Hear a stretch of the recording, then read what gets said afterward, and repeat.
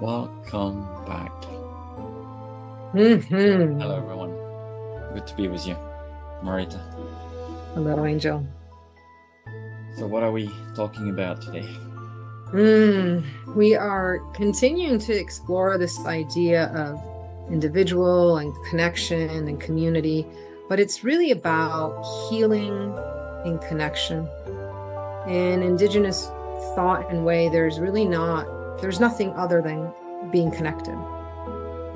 Division is that which is outside, that is not you, because we're formed to be in connection with everything.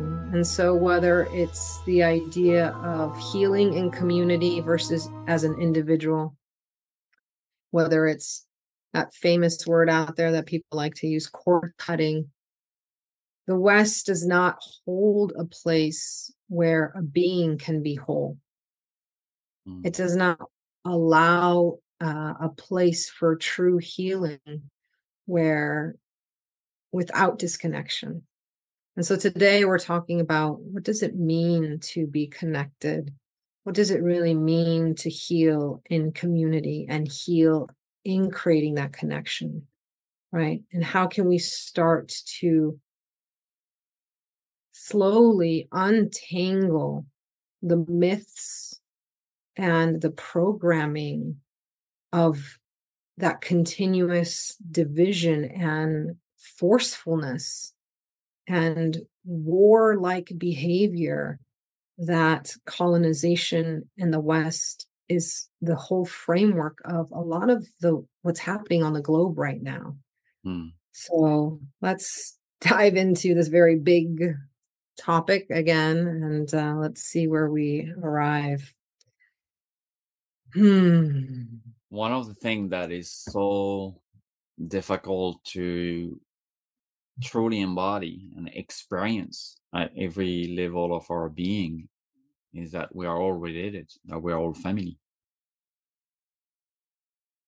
I think that's something that we often struggle with. I mean, many people say it, but how do we live that when we are confronted with something that feels very foreign, maybe to our way of being, to our way of seeing the world, to our way of thinking? And that often leads to healing being separation, exclusion. We somehow believe that, well, let's exclude this. Let's keep this on the other side of the border or outside of the wall or outside of my community.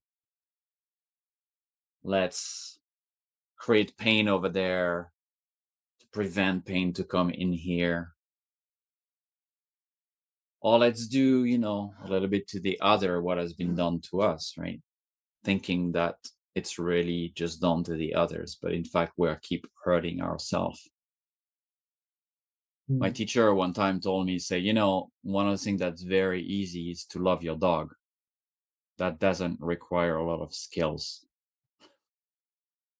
What require more skills is how do you find your way back to love, your way back to connection when you don't know how to love that person, when you find it extremely difficult to connect.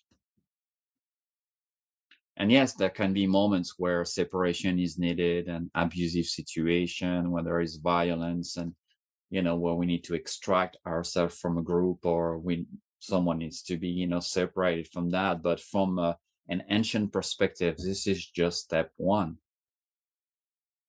We isolate, then we heal, and then we reconnect.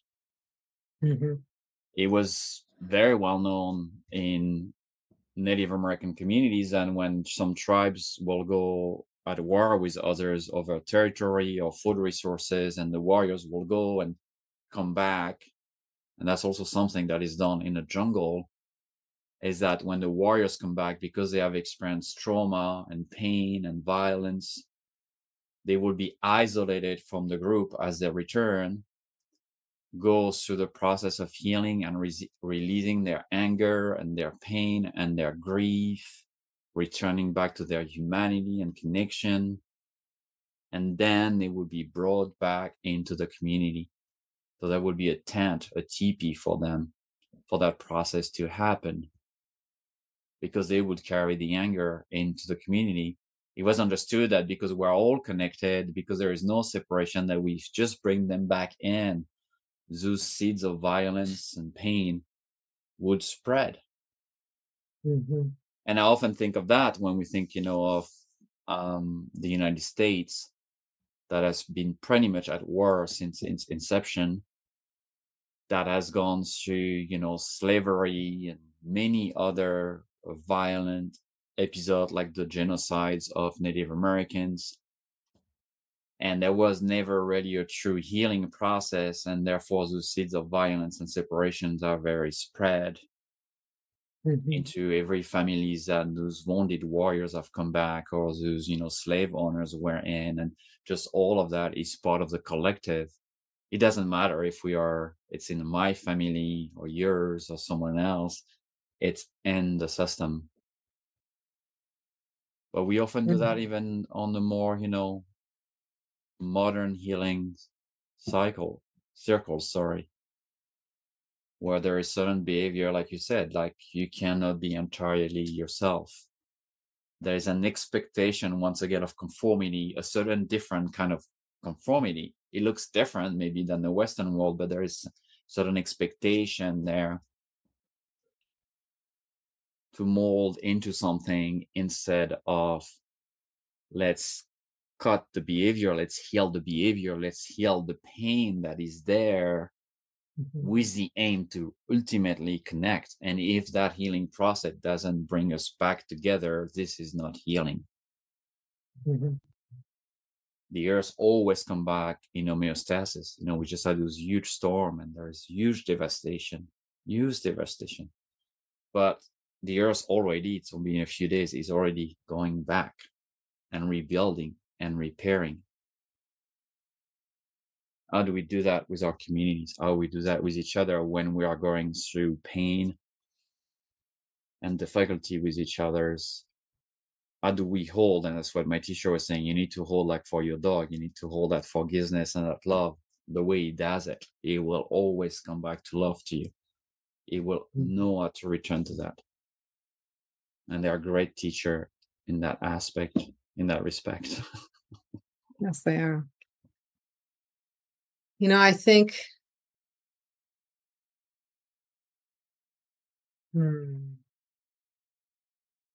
thank you, ancestors. My observation, and the observation of many indigenous elders, and Buddhist elders, right, of people outside of Western society, because we do exist. There's a lot of other ways in societies that do not operate like the United States, do not operate like first world nations, or even first world nations that operate differently than the United States and have amazing healthcare and other things. And so, again, I want to bring in possibility. There's no one way. And I think it's so important to state that, because part of the programming out there that is so powerful is that there's one way, one truth, one leader. And they think that unifying under that umbrella, right, means that we're moving forward, that we're together, we're a community, and everything outside of us doesn't matter, and it's wrong and it's bad. But here again, diversity, and Earth is here to teach us about that diversity. And one of the lies of unification sometimes is that we have these conditions of what that means. And many of those conditions don't really take into account the capacity and the capabilities of humans being humans. And we create these ideas of good and bad. And even that is disconnecting us from our potential to do beautiful things of connection, and our potential to do horrific things of disconnection. That is what a human is, right? That is an interesting evolutionary process that we're in of consciousness, of consciously connecting and disconnecting, of choosing many times disconnection versus connection because of a lie that we're better than other species, that we're more important than other people, all of that. And another thing that is so important, right, that other traditions hold or speak about it in a better way is that of emotions, right? Yes, we are emotional beings. All sentient beings, all beings on this planet express emotions, whether it be dogs, cats, mice, birds, clouds, trees. They are all expressing that which moves them. But even the cloud people understand that that which moves them changes and that it shapes for just a second and then it returns. And if we had that in or allowed that in our nature, that we are not our emotions, then we wouldn't condemn people or create division saying, this is who you are, this is your one way. And I say that because as modern science is catching up, when emotions are not processed, right, they create disease, dissonance within the body. And Angel, that imagery is so powerful of warriors coming back, knowing that they carried disconnection. Disconnection is a disease, right? Because we're meant to be in connection. And to go to war is such a horrific thing, right? And a lot of beings go to war, right? I mean, look at what's happening to the ant population right now. But you're asking someone to be disconnected. And so to bring them back is to bring them back into that balance of connection, knowing that that emotions that they experienced of being disconnected is so, it destroys the psyche, right? And influences the body. Yet so many times we have modern ways of disconnection because of an emotion. We can't, as the Buddha say, emotions, it's just part of it. It's just part of life. It's just energy. Why are we making a cloud not change? Why are we saying, oh, but that person was like that and that cloud's like that? No, the cloud people teach us this every day. Thank you, wind. Thank you, cloud people. That we are supposed to forever, at every millisecond of the day, be shifting. And that the shift is part of how we are able to experience life. Yet modern world wants us to be stagnant, to be defined, and to be disconnected, and to be defined by an energy, a situation, right? We all get angry. That doesn't mean you are anger. Mm-hmm. And that's what's happening. We're defining people by emotions, by their behaviors without being allowed to, as we were talking earlier, look at the environment that is holding that. If the environment is full of abuse and war and disconnection, that is the environment that needs healing. All must sit together to be brave enough to take the time enough to face the grief of disconnection. Mm.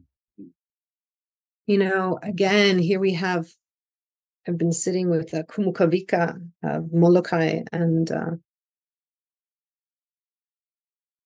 here's another form of disconnection, of taking indigenous teachings and cutting them away from their root, and that's Ho'oponopono. It's not supposed to be a phrase that you say. It is a process that can take days. And in that process of creating connection, again, they will stop at any point that people do not want to be connected because it can't move on. Mm.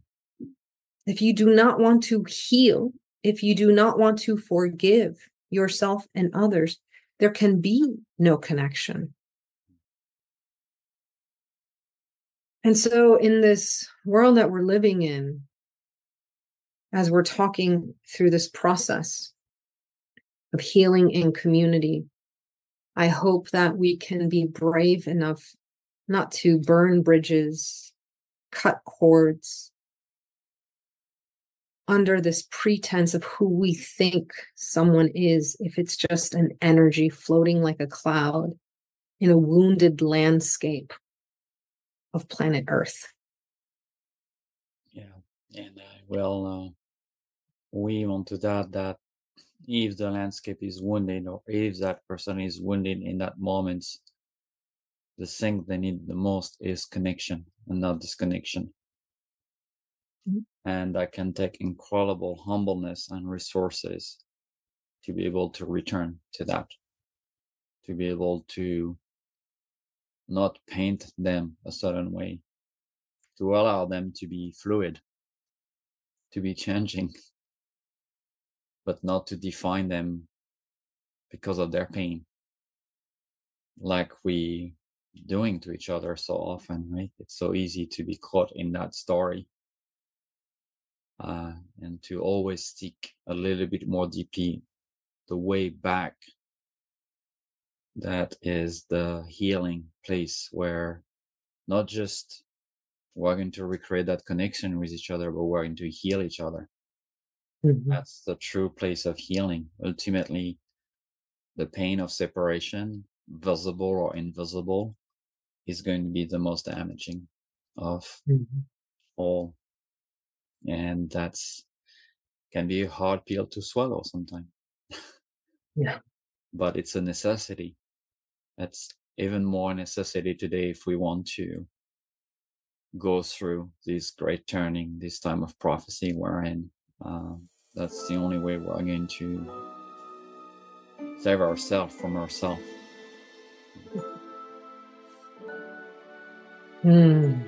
Yes. May we get the help to do so from each other. May we keep returning to that call, because she's calling and we're calling each other. We just don't always hear it. Yeah.